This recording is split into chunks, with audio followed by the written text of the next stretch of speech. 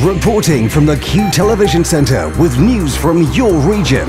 We are the first for news that matters to you, locally, regionally and nationally. This is QTV News. With your Q Lifestyle News Update, I'm Bob Huggins. A call for an independent inquiry into the Ballymurphy murders will be addressed later today by the Secretary of State, Theresa Villiers.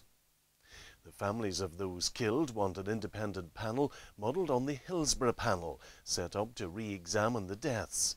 They have proposed that former police ombudsman Nuala O'Lone should chair the panel. 8 people, including a priest and a mother of 8, were shot dead by members of the Parachute Regiment in August 1971. After an application from the families, the Attorney-General directed the coroner to reopen inquests into the deaths in November 2011. There are concerns for the future of over 120 jobs at a freight distribution centre in Mollusk.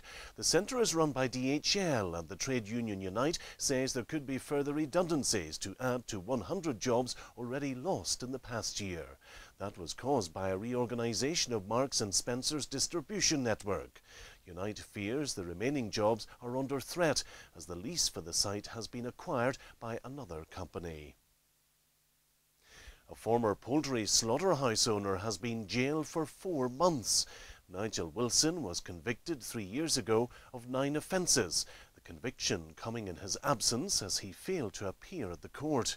He appeared at Enniskillen Magistrates Court yesterday, having returned to Northern Ireland from abroad.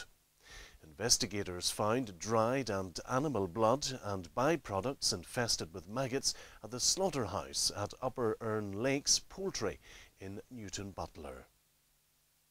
Well, you can keep up to date by logging on to Q Lifestyle or by tuning in to Q Radio.